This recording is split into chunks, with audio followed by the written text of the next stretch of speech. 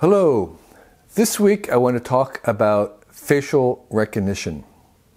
Facial recognition is a technology that allows a machine to recognize your face. But of course it's doing even more than just recognizing your face. It's also recognizing your identity, and it's recognizing your state of emotions, and it is recognizing your location. This is a very controversial technology, but I believe it is an inevitable outcome that will become ubiquitous in most of our lives, in most of the world. And to make it work, we're going to have to invent many new protocols, social norms, legal infrastructure to make it work.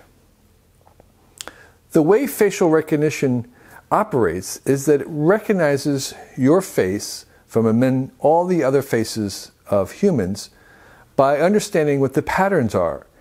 In fact, it recognizes your face in the same way that I would recognize your face or that you recognize my face. For the same reasons that I can see who you are, the same subtle clues of your eye color, your eye spacing, the shape of your mouth, are exactly what the computer does. The thing about faces is that they are at once the most personal thing that we have and the most public thing that we have. So it's a very rare and weird combination of being personal and private at the same time. There's nothing that is so much you as your face, and there's nothing as public about you as your face. So we have mixed emotions about our faces. They are who we are, and yet they are the thing that we display to everybody else. It's how other people recognize us. In our innermost thoughts, they first recognize our face. So because of this power, facial recognition is a very intimate problem, an intimate issue to us.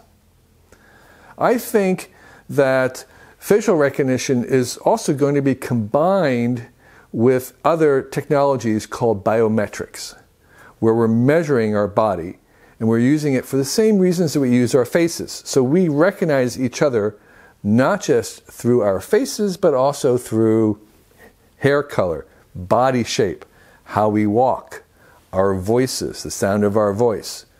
It turns out that there's probably 25, 30 different parameters that are unique to each of us individually that can be recognized.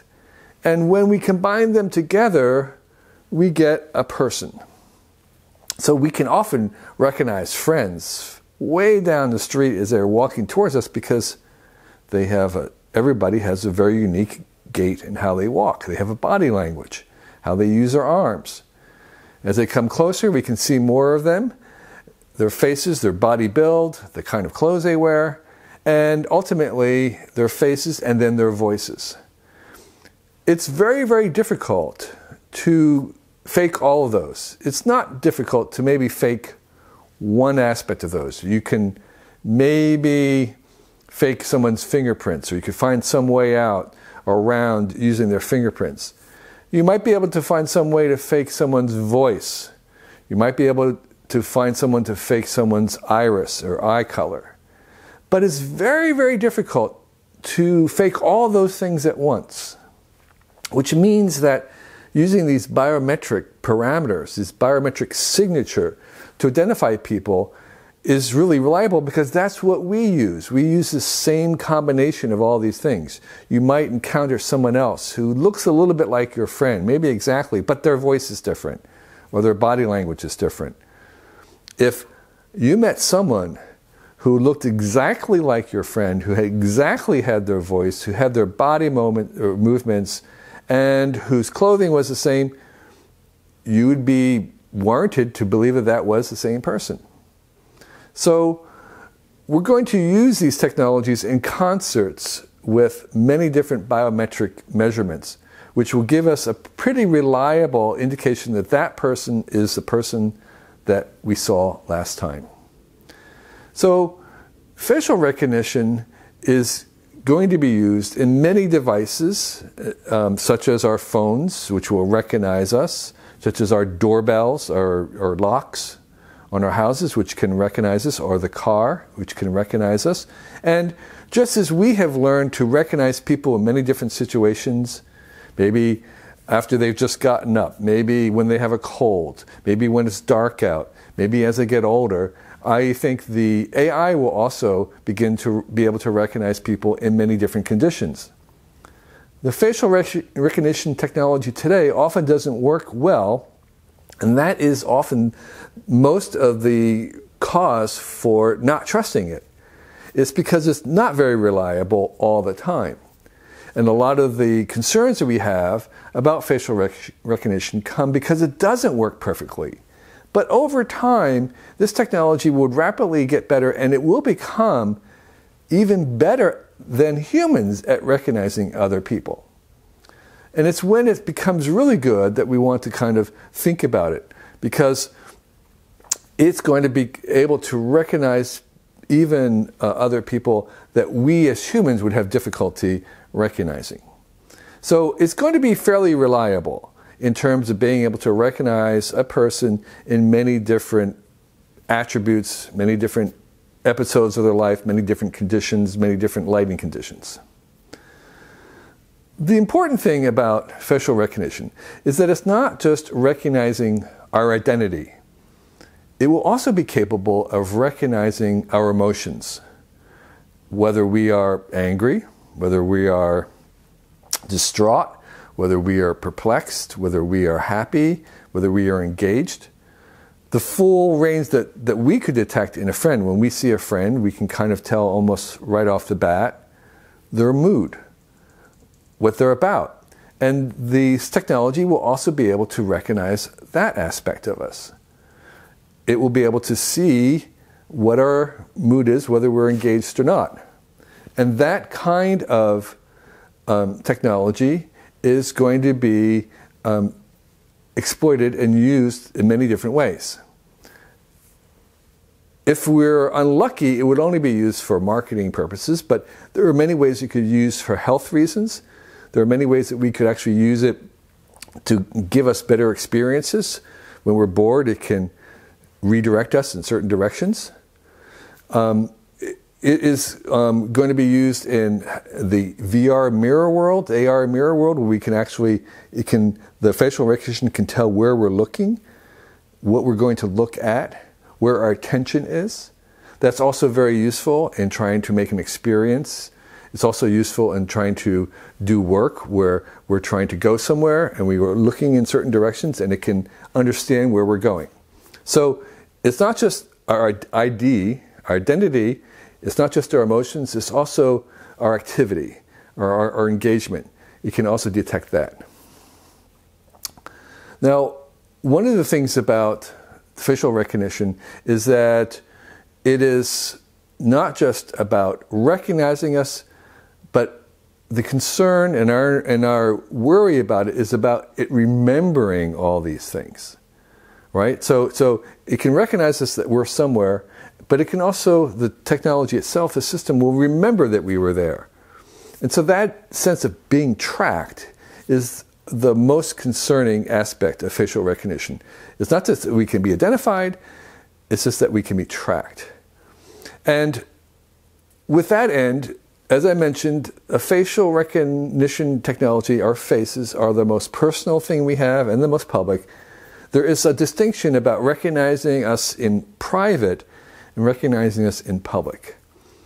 And it's very, very possible that we actually come to agree as a society that there may be certain no recognition zones or no tracking zones where, like say the wilderness, where we aren't going to have this technology, so that there are some places where we don't have to think about the fact that we're being tracked and there's a history of how we look and what we think and our mood. So it may even be in certain public areas where we have agreement that there isn't going to be tracking of us, monitoring of our faces in that area.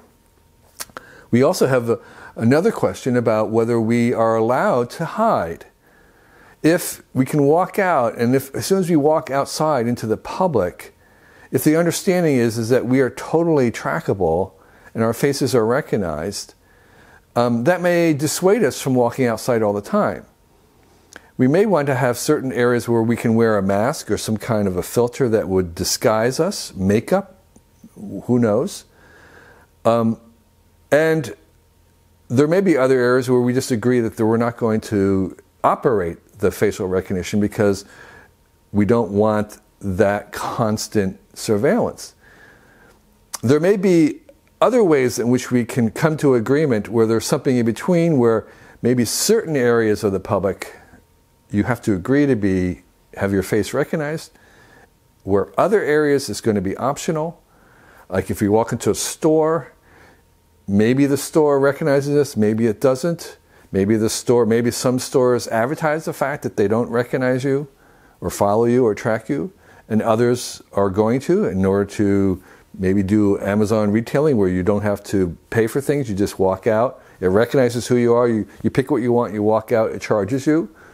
So I suspect that there might be a variety of conditions and agreements on this, where some areas are not tracked, not recognized, and other areas are mandatory, where you have to agree to have your face tracked.